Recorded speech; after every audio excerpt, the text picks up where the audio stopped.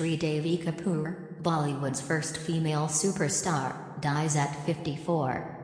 Sridevi Kapoor, a Bollywood actress who captivated audiences with her large, expressive eyes and her comic timing, died in the United Arab Emirates on Saturday.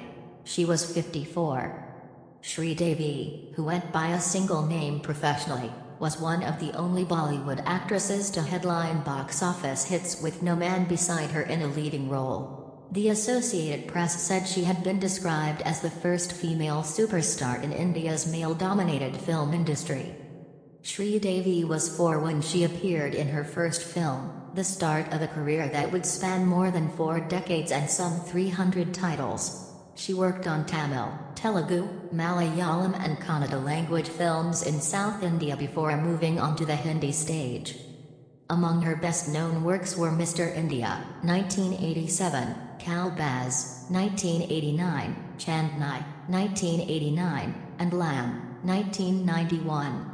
After marrying the film producer Boney Kapoor in 1996, she retired from acting for 15 years but returned with English Vinglish, 2012.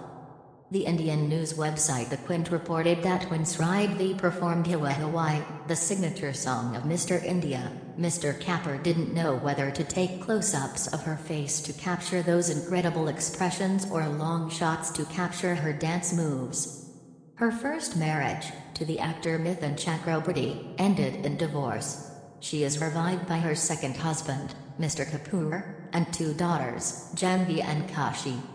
The film critic Rajiv Masand wrote on Twitter that he had never known anyone who was so painfully shy, so quiet off-screen, who just transformed into a force of nature when the cameras came on.